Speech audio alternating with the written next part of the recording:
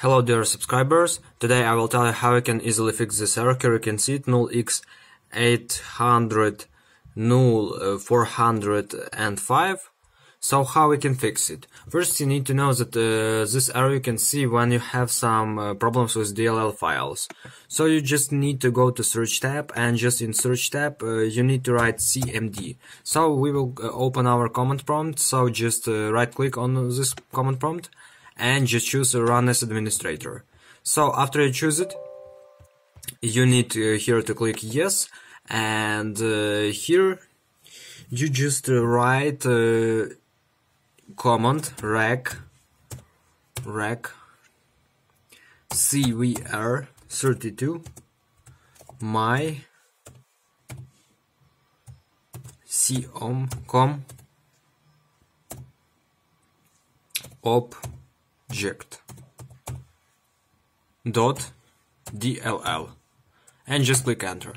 So here you will see that this model my.com object DLL failed to load. Make sure the binary is stored and add the specified path or debug it to check for problems with the binary of depend.dll files. The specified model could not be found.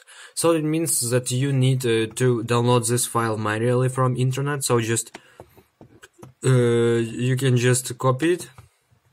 So just copy from here this file. Just click Ctrl+C.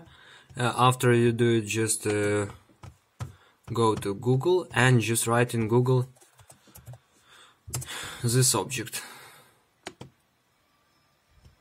Here you can see download object DLL for. So first link, and here you can also download this file. So we will add here download.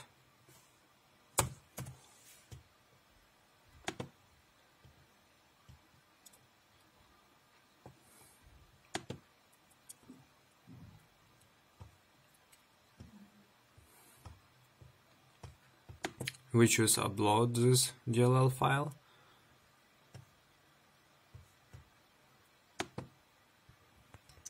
So you just download this file from first link, just click download, and now you open your archive.